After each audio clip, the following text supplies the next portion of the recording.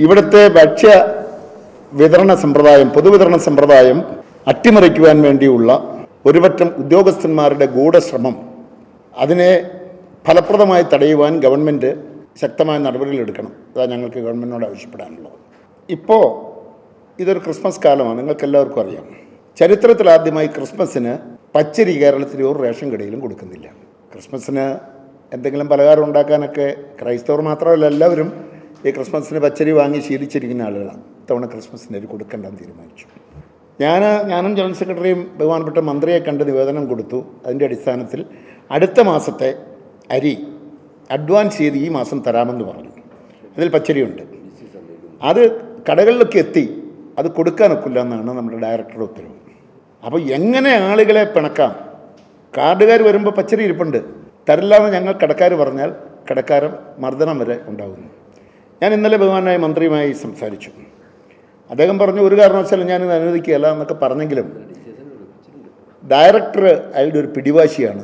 എങ്ങനെ ഈ റേഷൻ കടക്കാരെ ദ്രോഹിക്കാം, അതിന് ഗവേഷണം നടത്തിയിരിക്കുന്ന ഒരാളാണ് ഈ ഡയറക്ടർ. പറയാതിരിക്കാൻ നിർവാഹമില്ല.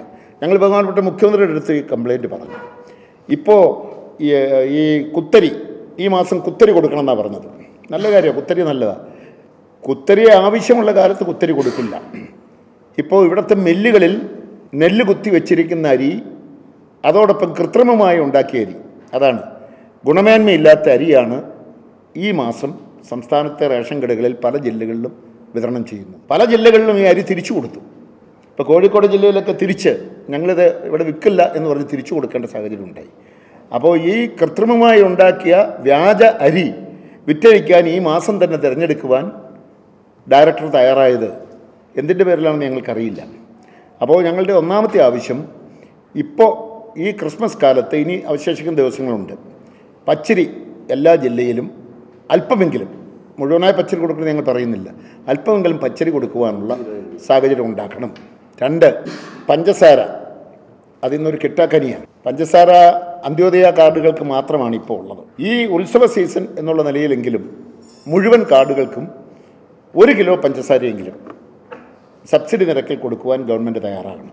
അതുപോലെ മണ്ണെണ്ണ, നിങ്ങൾ മാധ്യമങ്ങളൊക്കെ എഴുതുന്നുണ്ട് മണ്ണെണ്ണ. സത്യം പറഞ്ഞു കഴിഞ്ഞാൽ 350 മില്ലി ലിറ്റർ മണ്ണെണ്ണ കൊടുക്കാനുള്ള മണ്ണെണ്ണയാണ് ഇത്തവണ സ്റ്റോക്ക് തന്നിരിക്കുന്നത്. 350 മില്ലി ലിറ്റർ.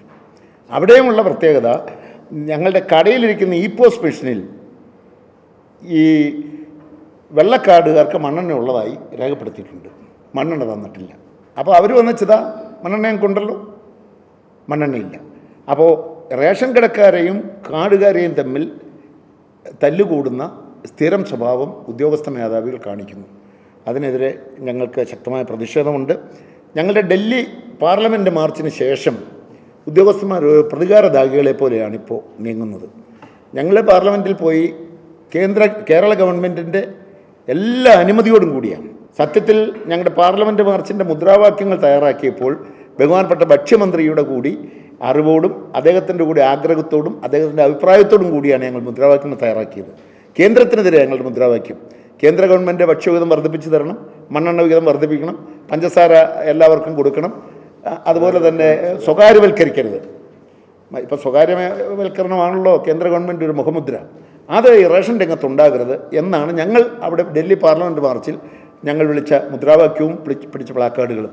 16 എംപിമാർ ഞങ്ങളുടെ സമ്മേളനത്തിൽ പാർലമെൻറ്റ് മാർച്ചിൽ പങ്കെടുത്തു എന്നുള്ളത് ഇതിൻ്റെ പ്രാധാന്യം എത്രമാത്രമുണ്ട് എന്നുള്ളതിനെ സൂചിപ്പിക്കുന്നതാണ്.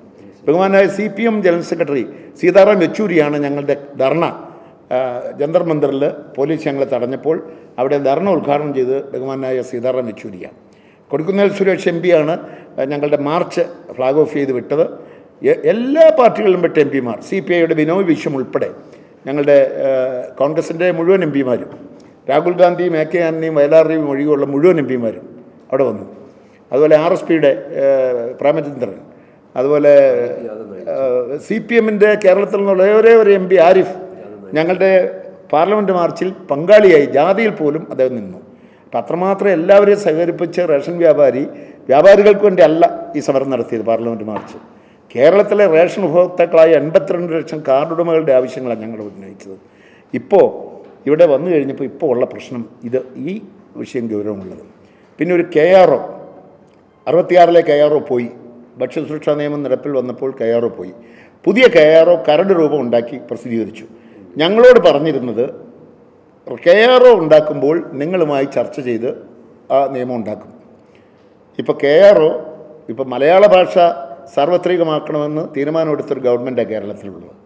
മലയാള ഭാഷയ്ക്ക് വലിയ പ്രാമുഖ്യം കൊടുക്കുന്ന ഗവൺമെൻറ്റാണ്. റേഷൻ വ്യാപാരികൾക്കും കാർഡ് ഉടമകൾക്കും ഒക്കെ വായിച്ചു നോക്കാൻ വേണ്ടി ഇവർ പ്രസിദ്ധീകരിച്ചിരുന്ന കരട് ഇംഗ്ലീഷിലാണ്. ഞങ്ങൾ വേറൊന്നും ആവശ്യപ്പെട്ടില്ല. ഞങ്ങൾക്കൊക്കെ ഇംഗ്ലീഷ് സാമാന്യം മനസ്സിലാക്കാൻ പറ്റുന്നവരാണ്. പക്ഷേ മലയാള ഭാഷയെ പോലും ആക്ഷേപിക്കുന്ന വിധത്തിൽ അത് ഇംഗ്ലീഷിൽ തയ്യാറാക്കിയത് ശരിയല്ല. ഞങ്ങൾക്ക് മലയാളം വേണം, മലയാളം പതിപ്പ് വേണം, പകർപ്പ് വേണമെന്ന് പറഞ്ഞു. അതിനുശേഷം ഞങ്ങളെ വിളിച്ച് കേൾക്കണം. അതിനുശേഷമേ ഇതൊരു നിയമമാക്കാവൂ എന്ന് ഞങ്ങൾ ആവശ്യപ്പെട്ടിട്ടുണ്ട്. ഗവൺമെൻറ് ഞങ്ങളെ ചർച്ചയ്ക്ക് വിളിക്കാമെന്ന് പറഞ്ഞിട്ടുണ്ട്. പക്ഷേ മലയാളത്തിലാക്കി തരാൻ എന്തോ അവർക്കൊരു വലിയ ബുദ്ധിമുട്ടാണ്. ഈ ഇംഗ്ലീഷ് എൻ്റെ കരട് ഞാൻ ഇപ്പോൾ എൻ്റെ കയ്യിലില്ല, അല്ലെങ്കിൽ നിങ്ങളൊന്ന് വായിച്ചാൽ ഇത് ഏത് ഇംഗ്ലീഷാണ്? അത് മംഗ്ലീഷാണ്, ഇംഗ്ലീഷും അല്ല. അങ്ങനെ ഒരു കരട് രേഖയാണ് പ്രസിദ്ധീകരിച്ചിരിക്കുന്നത്. അപ്പോൾ ഈ KRO കുറ്റമറ്റ നിലയിൽ റേഷൻ വ്യാപാരികൾക്കും ഉപഭോക്താക്കൾക്കും കരാറുകാർക്കും NFSA ഉദ്യോഗസ്ഥന്മാർക്കും ഒക്കെ ബാധകമാകത്തക്ക വിധത്തിൽ ആ KROയുടെ ചട്ടങ്ങളും നിയമങ്ങളും കൊണ്ടുവരണം എന്ന് ഞങ്ങൾ ഗവൺമെൻറ് ആവശ്യപ്പെട്ടിട്ടുണ്ട്. വേണ്ടി വന്നാൽ യോജിച്ച് എല്ലാ സംഘടനകളെയും ഉൾക്കൊള്ളിച്ചുകൊണ്ട് യോജിച്ച് ഞങ്ങളുടെ നേതൃത്വത്തിൽ ഒരു സമരത്തിന് ഞങ്ങൾ തയ്യാറെടുക്കുന്നുണ്ട്. അപ്പോൾ ഈ ക്രിസ്മസ് കഴിഞ്ഞ് ഏതായാലും ആളുകളെ ബുദ്ധിമുട്ടിക്കാൻ ഞങ്ങൾ ആഗ്രഹിക്കുന്നില്ല. ഇതാണ് പ്രധാനമായ ഒരു വിഷയം. ഇപ്പോൾ ഓൺലൈനില്ല, നമ്മുടെ ഈ ട്രഷറി പേയ്മെൻറ്റാണ്. അപ്പോൾ ഒന്നുകിൽ അതെല്ലാം ട്രഷറി പേയ്മെൻ്റ് ആക്കണം.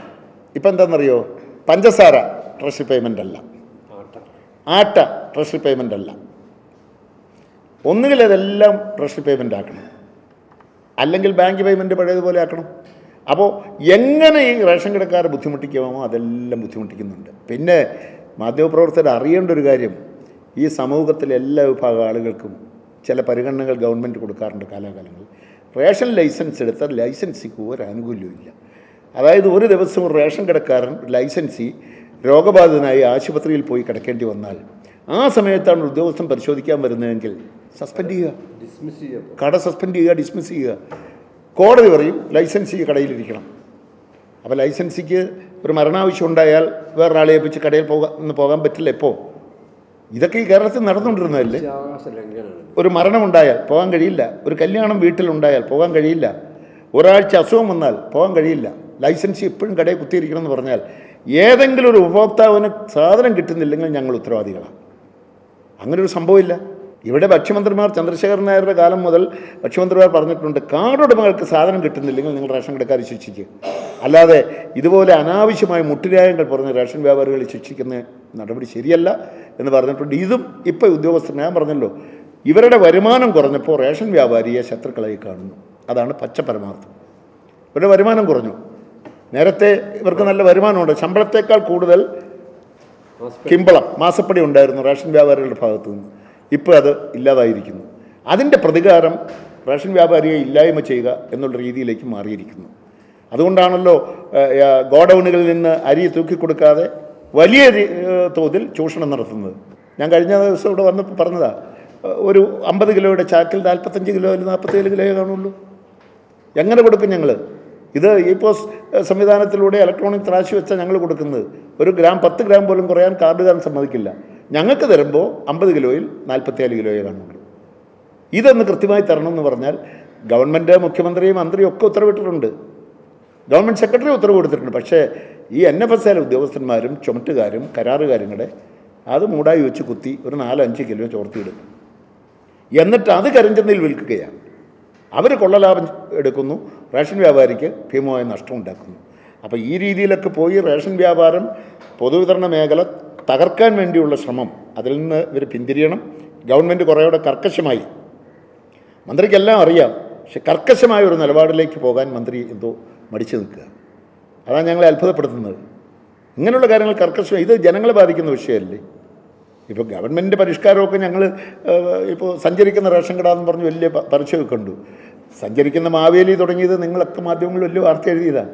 ആ വാങ്ങിയ വണ്ടികൾ പോലും ഇന്ന് എവിടെയാണെന്ന് ആർക്കും അറിയില്ല. ഒരു സഞ്ചരിക്കുന്ന മാവേലി ഒരിടത്തും കാണുന്നില്ല. സഞ്ചരിക്കുന്ന റേഷൻ കട ഇപ്പോൾ തുടങ്ങി. എത്ര നാളുണ്ടാവും?